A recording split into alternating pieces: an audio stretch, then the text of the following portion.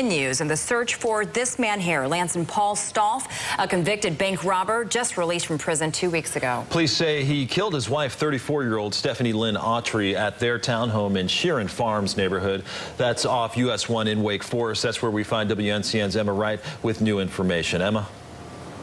Well, I just talked to the town of Wake Forest about an hour ago. They say right now they don't have a motive for the killing, but they say Stolf and Stephanie Autry had been living together before she was killed. Police say Stolf had moved back in with Autry after he had been released from prison several weeks ago. Stolf had been locked up for almost 2 years after being convicted of robbing a bank in Wake Forest back in 2013. Police say the couple's nanny called them on Tuesday and asked them to check on Stephanie Autry's well-being. When officers got to the house, they found her dead.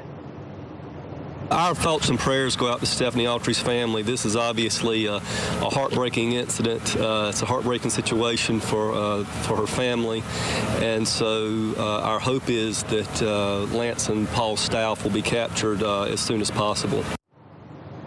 Now, police say the couple's 3-year-old son was not at home at the time of the murder. They are asking for anyone with information about Stolf's whereabouts to contact them.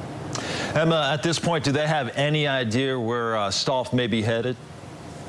They say they really don't. They have issued a nationwide alert for him, which means law enforcement all over the country will be keeping an eye out for him. But they say, as for now, they don't know where he would have gone. Reporting live in Wake Forest, I'm Emma Wright, WNCN News. Emma, thanks so